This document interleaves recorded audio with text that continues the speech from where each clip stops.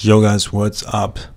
You maybe saw my live stream, maybe not, but I just did a live stream. It was just a live stream. That means it won't be out afterwards. So shout out to the people who participated in that one.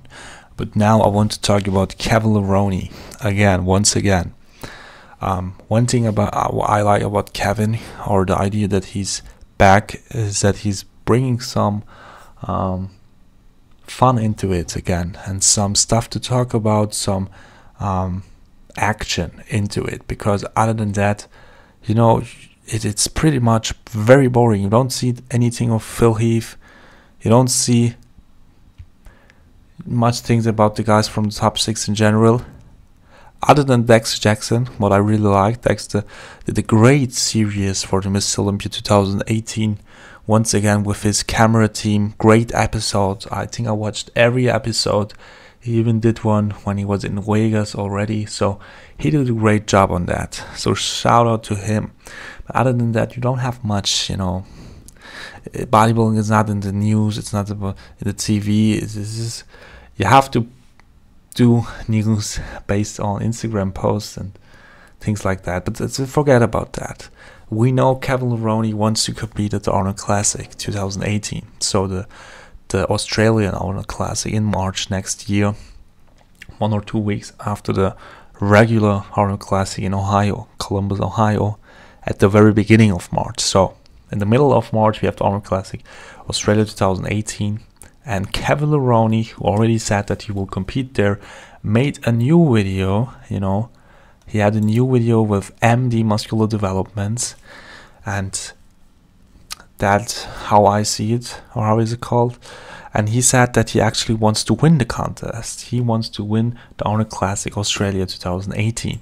So before I reveal you my thought about it, my 2 cents on it, I want to tell you one thing before judging.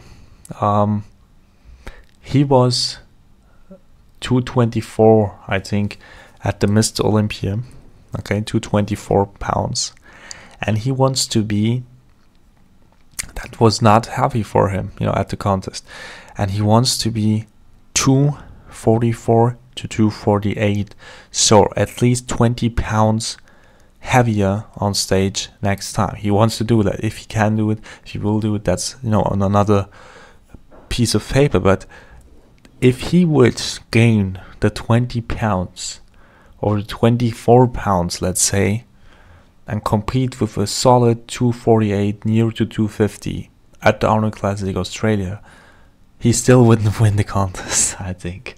And that's no hating. I like him, but, you know, it's reporting, it's, you know, you have to be objective a little bit. If I love, let's say, the last place of the Olympia, who was it?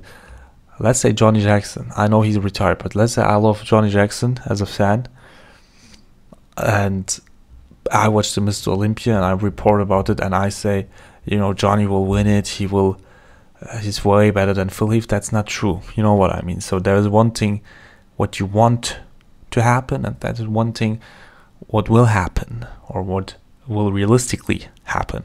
So realistically, I think even if he gains 20 pounds, that would be a huge shock in the bodybuilding community positively. But Dennis Wolf will be there. I think Brandon Curry will compete there, and that will be hard because they're in their prime, so to say, especially Brandon. And Big Ramy will compete at the Columbus, Ohio Arnold Classic. I don't know if he will compete at the Australian one, but if he will compete at the Australian Arnold Classic, no way that Kevin Levrone will win it against a peaking Big Ramy. You forget about it.